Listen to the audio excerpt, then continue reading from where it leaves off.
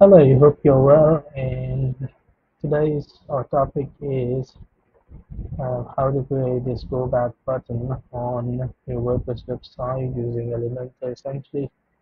Or you can also create this button using other editors or Gutenberg, etc. So we will be creating it using a simple code, and we will use the button ID to run that code. So let me show you the functionality first. So this is the button. This is the Elementor page, and so when I click on this, it will go back to the previous page. So I have just created this on this contact page. So if I go back, click on go back, so it will go to that previous page again. So that is how it works. So if somehow I come directly to this page, this is the contact page, so there is no back button on the Google Chrome, so there will be no button on that page because there is no previous page. The code works with the previous window, previous page that you have. So it will be blurred, it will not work. So it will only work when there is a previous page, so this will work also. So this has the same functionality like we have this Google Chrome back button. So this is handy in cases when you have the customers, they provide you with the images or the SVG. They have the branding based on that. So they provide you that image, and they ask you to create a back button. Let me show you an example of this. For example, this is my client. It has provided me with this arrow, so it has asked me to make it a back button. So once you click on this, it will go back to that page. So it has the same functionality. So it is quite handy when the client provides you that customized icons, or you can also create a button using Elementor or some other editor. So without wasting any time, so let's go to the video and see how does that work. Alright, so I have created this on contact page. Now I would like to create on this book page. So so this is the books page. So you would like to create a back button at the top of that, or you can also create it anywhere. You can create it here or whatever the recommendations of your page is according to your design. So I'm going to add this with Elementor. So I'm going to add a new section here. So I'm going to give it a min height of 10 view, PW viewing width, PW is viewing width. So here we put a button over here. So there is a button, and I just make it like go back. And you can just go to advanced, you can go to CSS ID, and you can just put here btn dash back.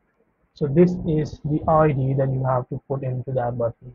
If you are creating with something like icon or image, for example, if I'm going to add this image here, so they have provided me with some images like this is the image that the previous client has provided me. So same is the case for this. You can go to this, you can make it like pixels, like 40 pixels. So you can go to advanced tab and you can give this as btn dash back. So that is what you have to do on the page. The rest is just the functionality and just the code that you will have to put on your website.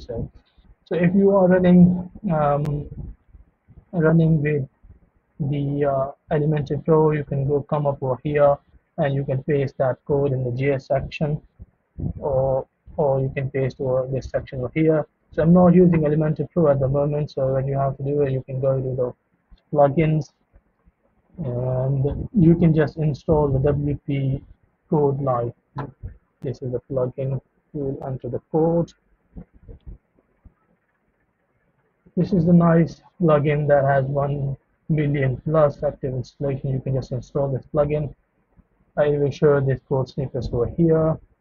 So you will go to this add new, and you will go to this add your custom code, and you will just pick that that code and paste it over here.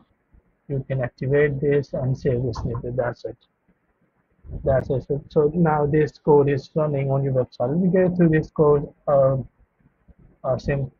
this code uses this button back ID hash btn back to run that code. So once on-click function is here being used, so there's a filter for the blur and pointer events. So if there's no previous page exists, so this gets blur. You can make it less blur or more blur based on these pixels, 1, 2, 3, 4, and above that. So pointer events, when there's no page exists, for example, in this case, it won't be clickable. It won't be clickable. So, and then there's just the on-click function to go back to -1 page, the previous page that you have visited. So that's how this code works. So you can add this code to your website using this plugin, or you can add this in the Elementor Pro functionality. They provide you that to add that code. So that's it. So let's see how does that work. So if I go to land directly on this page, the book page that we have added. So let me just save this first. I haven't saved that page. All right, so let's refresh that. All right, so both the buttons are not working because there is no back button. I have directly landed on this page. So if I go to this home page and then go to this books page, these buttons will be working now. So if I click on this is working, and if I click on other, that will also be working. All right, so if I remove this and save this and go back to this page, refresh this, now this button is not working for some reasons. Um, okay, so let me go through and let's deactivate this, update this, refresh this. Yeah, just need to give this is the hash link. So from link, just give a custom URL to make this as a link, and then go to refresh this one. Now this will be working. Right, so if I go to this page and go to books page,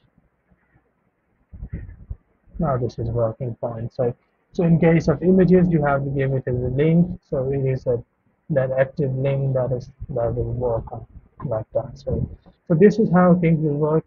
It's very handy when you have a client that provides you that custom icons, or you can also add these branded buttons or icons on the client's websites to make it more appealing and nice user experience for the customers. Alright, if you like this video, give it a thumbs up. Thank you so much.